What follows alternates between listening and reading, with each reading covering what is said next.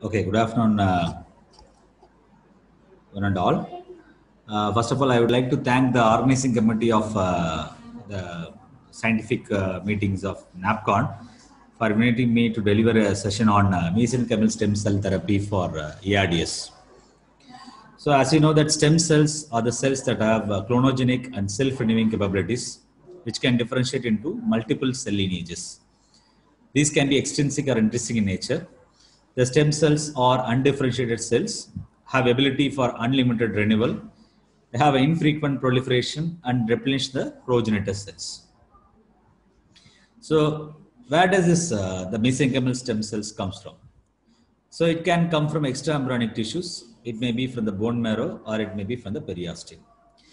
In case of extraembryonic from the tissues, extraembryonic tissues, during fetal development, these mesenchymal stem cells can be found in multiple fetal tissue sources, including chorionic villi, amniotic fluid, and also from the umbilical cord. In bone marrow, in immature marrow, osteoprogenitor cells in the periosteum form the putative mature bone marrow stromal cell, including the mesenchymal stem cells. In the mature bone, the osteogenic layer of periosteum contains osteoblast and mesenchymal stem cells. The cambium layer contains mesenchymal stem cells, fibroblast, and blood vessels. The fibrous layer, which contains collagen fibers and fibroblast. So it can also be recovered from adipose tissue. The white subcutaneous adult adipose tissue is also a source of adipose mesenchymal stem cells. And also from the tooth, the dental pulp of deciduous and permanent teeth contains dental pulp stem cells, that is mesenchymal stem cells. And also in pericytes, which sits on the wall of blood vessels, incorporated in various tissues, example bone marrow adipose tissue. Specialized pericytes, which are found on the small blood vessels, and adventitial articular cells on the large blood vessels, are assumed to be the major source of mesenchymal stem cell throughout the human organs. So, as we discussed in the previous slides, that mesenchymal stem cells can be recovered from any of these sources, and which acts as one of the source for the stem cell therapy. So here in this image, what we are seeing is embryonic versus adult stem cells. Here the embryonic stem cells come from the embryo and have a different characters than the adult stem cells. Embryonic stem cells can develop into almost any cell type and therefore may have a greater therapeutic potential compared to the adult stem cells. So if you see, less specialized can be turned out to totipotent stem cells, then pluripotent stem cells, multipotent stem cells, and more specialized cells. For example, if you are taking embryonic stem cell, it is from the zygote, early embryo, blastocyst stage embryo with pluripotent stem cells.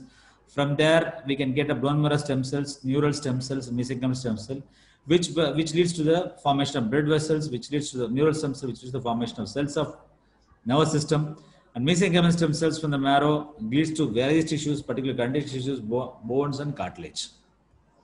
So these isolated pluripotent stem cells from the inner cell mass, they can be cultured. These cultured pluripotent embryonic stem cells is stored and used for research and for therapeutic medicine for various diseases.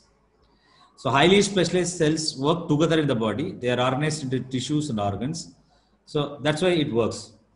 The cord blood mesenchymal stem cells are the second largest population of cord blood cells after hematopoietic stem cells that already we discussed. These mesenchymal stem cells are unique. They display an intermediate phenotype that resembles the human embryonic stem cell pluripotency. What are the properties of this mesenchymal stem cell? Why it is so important that stem cell therapy is one of the fascinating area to do further research, to explore further areas for therapeutic advancement in various diseases. This is because the multipotent progenitor cells have immunomodulatory properties without host recipient matching. It has enhanced bacterial clearance. It helps in the resolution of inflammation. It helps in the restoration of capillary barrier function. It has a lower tumorigenic potential. Their secretome includes extracellular vesicles and soluble paracrine factors. And the mesenchymal stem cell secretome including soluble components and encapsulated extracellular vesicles that mainly contributes to the immunoregulatory properties of mesenchymal stem cells. This includes immunomodulatory mRNA and proteins in the immune cells. They can phenotypically convert to immunosuppressive macrophages, tolerogenic dendritic cells, and also T regulator cells. Both local and systemic administration of these mesenchymal stem cell exosomes efficiently can suppress the detrimental immune response in the inflamed tissues due to various diseases. The mesenchymal stem cell exosomes express some of the important adhesion molecules such as 29, 44, CD29, CD44, CD73, along with the common surface markers of exosome CD9, CD63, and CD81, along with heat shock proteins, exosome biogenesis proteins, annexins, transcriptional proteins, and so on. So if we see here, these are the mesenchymal stem cells, these are exosome. As I already described, see the exosomes, you can see this much of adhesion molecules can be expressed from the exosomes. That's mRNA, proteins, antigen presenting proteins, heat shock proteins, annexins, growth factors like VEGF, IGF, and FGF, cytokines, chemokines, all these things can be expressed from the exosome. So this is an interesting slide. Like these are the two scientists who got a Nobel Prize for their explanatory work in stem cell therapy. That Dr. Shinya Yamanaka of Japan and John Gooden of Britain, honored for their work on cell programming. The Gooden discovered the adult frog cell could be reprogrammed in 1962, and 2006 Yamanaka discovered how mice cells could be turned to their youthful state, becoming a pluripotent stem cells. This actually is a remarkable success in the research for stem cell therapy. So now we focus on how the stem cell therapy can be applied for lung repair. As you know that lung injury can occur in any conditions that can lead to the ARDS. So in ARDS, what happens is that alveoli gets injured. You could have a inflammatory exudate. You could have damage to all the epithelial cells. You could have epithelials including type 1 and type 2 epithelial cells, and major damage will be for type 1 epithelial cells, and there will be accumulation of exudate inside the alveoli, which impairs the gas exchange. That leads to the severe hypoxemia. All these things can happen during the lung injury in ARDS. So how this mesenchymal stem therapy can help? So it can do it to immunomodulation, as we described earlier. It can increase the intracellular communication. It can increase the remodeling. So how it causes immunomodulation? Decrease the pro-inflammatory factor levels, increase the production of anti-inflammatory factors, increase the anti-nuclear peptide levels. So it gives a check on inflammation, post-inflammation. It gives a check for the proliferation of all the organisms, including bacteria and other organisms. It increases the phagocytic activity, decreases the neutrophil influx, decreases the apoptosis of cells, macrophage reprogramming, increase T regulatory cell expansion. In addition to it, it also reduces inflammation, microbial clearance. So for intracellular communication, it leads to the mitochondrial transfer, mRNA and microRNA transfer, increased alveolar ATP, increased sodium potassium ATPase activity, because these are the pumps that are located in the alveolar epithelial cells. So this gets potentially damaged and the pump won't work in case of ARDS. So this leads to the accumulation of more amount of fluid in the alveoli. That is the damage that occurs in ARDS. So this mesenchymal stem therapy can put a check on this, restored by alveolar bioenergetics and increased surfactant production. In addition to immunomodulation and intracellular communication, remodeling also can be helped with the help of stem cell therapy. It reduces the pro-fibrotic factor levels. It increases the production of regenerative mediators, increase alveolar fluid clearance, decrease the level of fibrosis, decrease the vascular permeability, increased epithelial proliferation, improve the tight junctions. So that prevents the leaky alveoli. That prevents accumulation of more amount of fluid and inflammatory exudate into the alveoli. That prevents the further injury to the alveoli. That can improve the gas exchange. So it helps in the alveolar capillary barrier repair. So all these factors can improve the survival rate in the patients with ARDS. So the mechanism of mesenchymal stem therapy in ARDS, there's a huge number of mechanisms that I have described earlier. The same thing is depicted in this image. You could see this is the alveoli. You could see it puts a check on alveolar fluid clearance. It puts a check on repair of the alveolar epithelial cells. It puts a check on this proliferation of bacteria and other organisms by improving the phagocytosis. It decreases apoptosis because of this. It improves the intracellular signaling. All these things. So finally, it improves the integrity of the maintains the integrity of the alveoli. It improves the tight junction. All these things prevents the further damage to the alveoli. Okay, this is an important paper that analyzes the therapeutic efficacy of human mesenchymal stromal cells in the repair of established ventilator-induced lung injury in the rat. It is an experimental ventilator lung injury that was studied in rat, which was published in Anesthesiology in the year 2015 by Meret Hayes et al. So here you could see they have compared, they have created an environment for artificially that induce the lung injury in the rats. You could see based on the different high lung stretch and low lung stretch. And also here also you could see high lung stretch. They analyze the arterial PO2 levels and also ball protein level.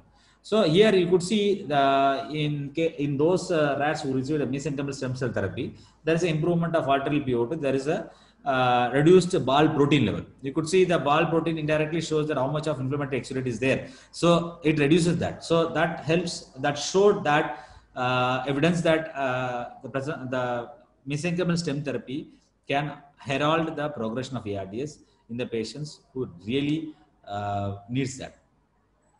And this is also one more original article on mesenchymal stem cells, which enhances the survival and bacterial clearance in murine models of E. coli pneumonia by Naveen Gupta et al. In the year 2012, which was published in Thorax. Here you could see this is the survival rate of this thing. They have compared the fibroblast, mesenchymal stem cells, and other therapies. You could see the survival rate is much better in those patients who received a mesenchymal stem cell therapy. So this is the first, this is one of the phase 1 clinical trial that was published in Lancet Respiratory Medicine 2014 by Jennifer G. Wilson et al. On the usage of stem cells, that is mesenchymal stromal stem cells for the treatment of ARDS. Here you could see they have used stem cells for almost like 9 patients. They classified these 9 patients into 3 groups. First 3 patients, they gave almost 1 million cells per kg of predicted body weight. And second group, patient 4 to patient 6, they gave 5 million cells per kg of body weight. And third group, they gave 10 million cells per kg of body weight. So almost all the patients have significant pneumonia. They have a different etiology, some from preeclampsia, pneumonia, aspiration pneumonia, sepsis and all. So they received a tidal volume around, as per the ARDS net trial, roughly around like 5 to 6 like that, 6 ml per kg. Blood pressure they maintained. PEEP also almost like 10 to 14, 8 to 10, 10 to 14 they gave. And PaO2 FaO2 ratio also, that is the one of the important predictor for the progression or severity of ARDS. You could see almost all the patients, the PaO2 FaO2 ratio is almost less. Like there are some patients which are above 150. There are many patients which is almost like 100, 150. Most of them have less than 200. So here in lung injury score also, in olden days they used to do lung injury scores, which was famous in olden days. Now we are not doing lung injury score and all. We are having other clinical parameters to predict the progression of ARDS. Here also you could see these patients have a different lung injury scores. So what I mean to say is that they group the patient with a different grade of severity. So some patient have more lung injury, some less lung injury, and they group the patient and they gave stem cells, 1 million, 5 million, and 10 million. So what they observed is that there is a improved survival benefits, and there is reduced days in the ventilator-free day, reduced days, ICU stay days, and ventilator-free days also improved with the stem cell therapy for the treatment of ARDS. That was in the phase 1 clinical trial. So you could see in this same slide, like that was depicted here, you could see the duration of mechanical ventilation in days, how much it was reduced based on the stem cell therapy. Ventilator-free days up to day 28. So you could see here, low dose, those who received intermediate dose, those who high dose, that can be depicted. Oxygen index, how it improved. Duration of vasopressor use also, how it has reduced. And intensive care unit free days also, it has been depicted. So ultimately, it has shown a promising results after using this therapy for ARDS patients. So these are the different clinical trials that was done till now on mesenchymal stem cell therapy for ARDS. So these are the 2 recent trials. Actually, in 2020, Bing et al. And Leng et al. They have started a trial on COVID-19 itself. Okay, so they used this mesenchymal HUC mesenchymal stem cells, unknown human mesenchymal stem cells are the major sources. So they both are clinical studies only. They are not animal studies. What are the findings? The transplantation of HUC MEC was well tolerated and promoted to recover a patient who is 65-year-old female critically ill patient, that is a COVID-19 patient. The same way they are used in different settings. For example, in the same 2020 also, we have got once again the clinical study on mesenchymal stem therapy in patients with ARDS induced by H7N9 virus by Shen et al. And other studies way back in 2014, 15, 19 and all these studies have included ARDS and they found that all the studies showed better response with the mesenchymal stem cell therapy. It was well tolerated and without any adverse effects. It also showed improvement in the oxygenation index. And ARDS induced by LPS also they have studied in animals. The first almost like 6 to 7 studies, clinical studies on humans, and further studies are done on the animals. So route of and how we can give this the mesenchymal stem cell can be given by intratracheal, intravenous, or intraperitoneal. However, in an ex vivo model of ARDS, mesenchymal stem cells adheres to the membrane oxygenated fibers during ECMO, resulting in significant reduction of flow through the circuit. Hence, intratracheal administration may be optional for these clinical situations. So, what are the challenges that we are facing in a mesenchymal stem therapy is that the FDA Center for Biological Evaluation Research regulates the human cell-based products intended for implantation, transplantation, infusion, and transfer to human recipient, including hematopoietic stem cells. The donor and source selection, ARDS, may affect the immunomodulatory effects of bone marrow mesenchymal stem cells and impairs their potential use for autologous transplantation. The optimal source and the dose, route, and frequency, whether we need to give a single regimen or multiple regimens, because most of the trials they have studied, they have done in 2020 on COVID and other viral pneumonias. Some they have done on LPS, that is lipopolysaccharide, antigen based damage. So we don't know exactly that which group of patient exactly we should select, and what is the optimal source of these mesenchymal stem cells, how much do we have to give, whether we need to repeat the dose, whether we have to give a single regimen, multiple regimen, all these things has to be established in future studies. Fresh cells or cryopreserved cells to be preferred, and the cost for the production of large-scale exosomes for the mesenchymal stem cells also need to be kept in mind. And the potential for adverse effects of stem cells, it can lead to the fibrosis, it can lead to the malignancy. That also has to be considered. Even though it is less tumorogenic property is there for transferred mesenchymal stem cell, but definitely risk of malignancy is also there. So you have to consider that also. So in summary, the immunomodulatory anti-apoptotic effects of mesenchymal stem cells are beneficial in the treatment of ARDS. The mesenchymal stem cell, once again, can promote epithelial, endothelial recovery and promote microbial alveolar fluid clearance. The mesenchymal stem cell treatment can or may decrease the progression of patient with ARDS with multiple organ failure based on the various clinical trials. The clinical trials they have done on few patients. The main problem with that, like number of patients they have taken the trial is also very less, and number of trials also when compared to other clinical studies also less. We need to have a more number of clinical trials, more number of studies to ascertain how much of dose, what is the exact route, and whether we have to select which group of patients we have to select, what is the exact source which gives the maximum success rate. All these things has to be determined in future. Hence, mesenchymal stem cells can be considered as a potential alternative strategy for management of patients with ARDS, like in other diseases. Thank you one and all.